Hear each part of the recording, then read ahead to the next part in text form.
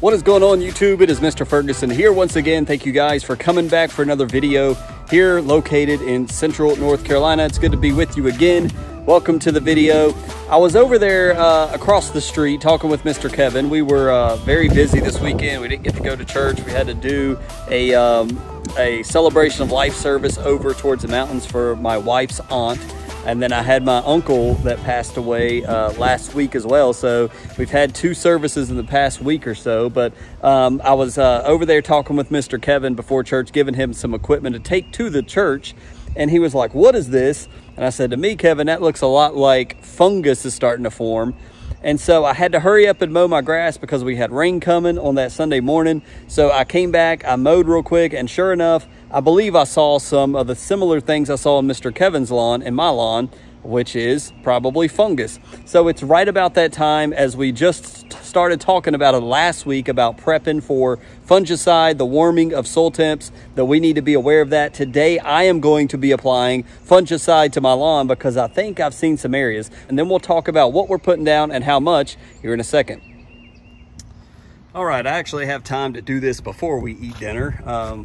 So we got the sprayer up here. Here are the products. I actually do have just enough natural adjuvant to maybe do one more dose, but this is Pete's natural adjuvant, not Pete's. He didn't create it, but this is what he sells on GCI Turfic or GCIacademy.com, I believe. I will link it below if you're interested. But the purpose of the natural adjuvant, according to Pete and his words, the best way I can explain it is he talks about adding this. We're going to mix our product together. We're going to check the pH of our water level, and we want to keep it under, I think it's under 5 or something like that. I'm going to have to relook at the paper in there, but it'll maybe give some instructions on the back. But anyways, adding the natural adjuvant into the mix, the best way I can describe it is it opens up the pores, like our skin has pores on it, and sweat comes out of our skin when we sweat. Well, think about opening the pores of the grass blade with the natural adjuvant, and it allows the chemicals that we're putting down to instantly start working and affecting the grass. This is true for, fertilizers, true for herbicides, true for fungicides. So it's an added thing. You don't absolutely have to have it. I've done plenty of applications without it, but since I have it, I used it last year. It seemed to work, and you don't have to water it in. And according to Pete, using the natural adjuvant, you use about 0.5 per 1,000 square feet is what you're going to use of this. Then you can use the minimum rates of the product that you're putting down. And with these, we're putting down the minimum 0.5 per 1,000 for each of these. Also, I'm adding this in after I've already completed this section of the video, but I was reading in Pete's lawn care guide. He also states that the natural adjuvant has saved his business a lot of money using it because he can use the low rate of products with any products when he's spraying with his lawn care business. But the key thing I wanted to throw in there as well is Pete says using the natural adjuvant in your lawn will help your grass retain its water by 50%. That it is key in lawn care and summer stress. So it has that benefit of not only allowing you to use less product in your lawn. Hey, Mr. Squirrel, look at him bouncing over there. So you can use less product in the lawn, but also it helps with heat stress. So it may be worth you trying this out. Get the starter kit. I'll link it below so you can check it out. Or like me, I just went in there and did a refill actually. So I wanted to throw that in on the natural adjuvant.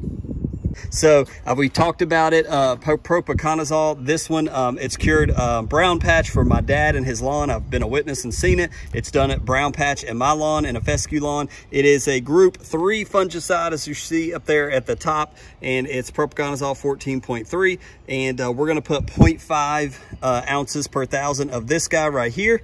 Next, we've got Talstar. This is the insecticide. Now, if you see right there, the main active ingredient is bifin, and it's 7.9 or 7.9%.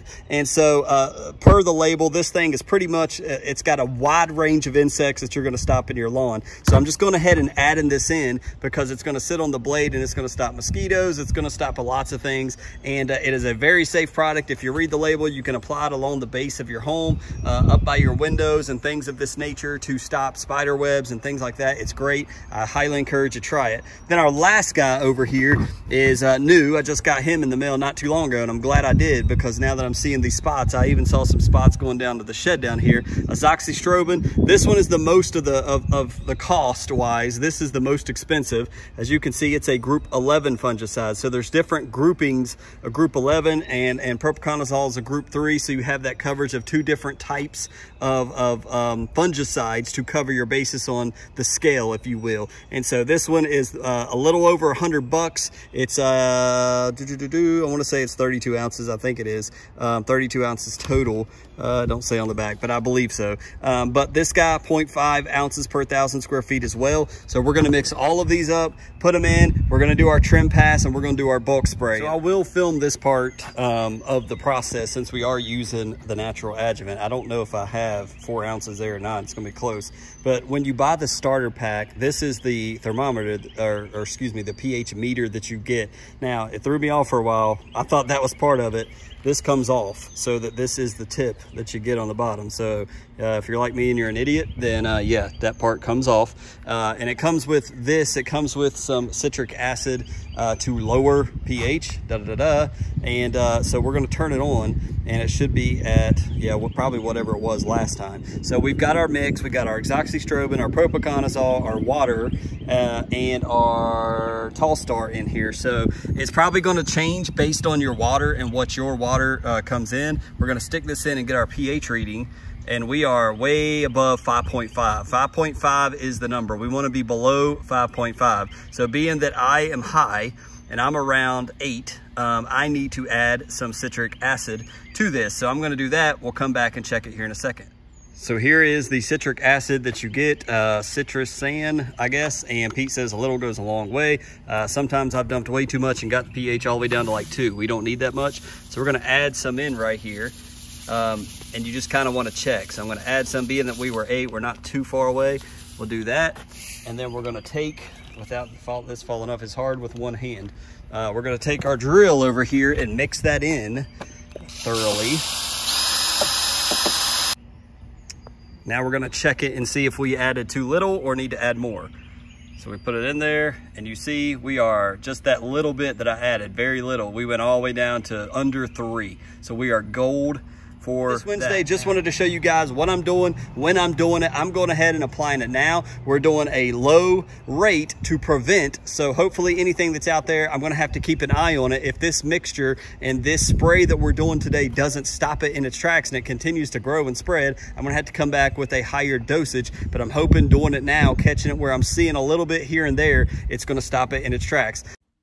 And let me just pause right here and say one more thing before we get out of here, that this spray of fungicides to my lawn will last me a maximum of 28 days. So around the 21, 22 day mark, we want to go ahead and look at our calendar of when we last applied fungicides and go ahead and apply again and get that overlap in coverage so we don't have any gaps for fungicide. So keep that in mind as well. So thank you guys for tuning in today for this quick Wednesday video. We're going to get these bad boys mixed up and thrown down, and hopefully we stop fungus in its tracks. God bless you. We'll see you on Friday with another lawn care video. God bless.